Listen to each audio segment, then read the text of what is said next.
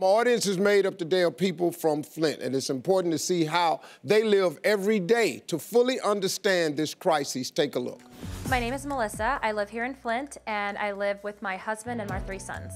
Before the water crisis, we were a normal family that went about our day never having to worry about poisoned water. We now almost completely rely on bottled water for everything. We're on our way to the fire station right now to pick up our 1 case of water that we're allowed per day. Thank you for everything you're doing. Imagine turning on your tap water and thinking, oh my God, that could kill me. The whole goal of every single day is to minimize our exposure to our toxic water. We have this new procedure. Sit down as a tub fills, use a cup and faucet to wash your face and hair and rinse well. It's just long and it's annoying. Having to rely on bottled water is not just an inconvenience, it's changed our entire lives. Now every day is all about survival. I went through 10 bottles of water just to make dinner. Okay, this is a week's worth of water bottles that me and my whole family use. This is only a week. What makes Flint such a disaster is that this wasn't an accident. This was done to us. I'm outraged, I'm furious, and I'm disgusted. All right. Once upon a time, we just used to see people just for colds. Now it's like everyone coming in for lead. You need to make an appointment?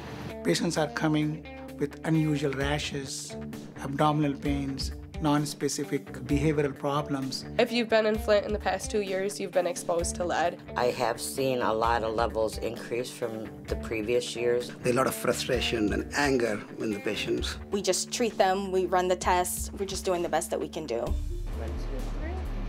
I tell my patients the same thing I tell my family, don't drink the water. Can I get 5? It's not fair to the kids that, they're gonna be the victims of what the city did. No mother wants a sick child. As a mother, you want to do everything you can to protect them. And this is a situation where there's not much you can do to protect them. My name is Jerisha Darrell. I've stayed here in Flint for my whole life. I have 7 children. My youngest is 2. My oldest is 15. So in between there are the rest. When I heard the water might be poisoned, that's when I knew I needed to get my kids tested. That's when it actually all became so real. They all tested positive. My kids could have brain damage. This is the effect that lead has on children, so.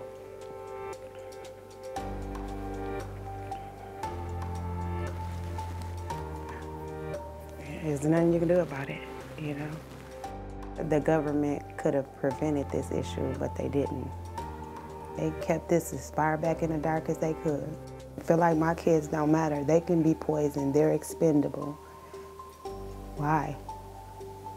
Even if they fix the water pipes, the damage is already done. Hey folks, welcome. Thanks for checking out my YouTube channel. Don't forget to click here to subscribe to my channel.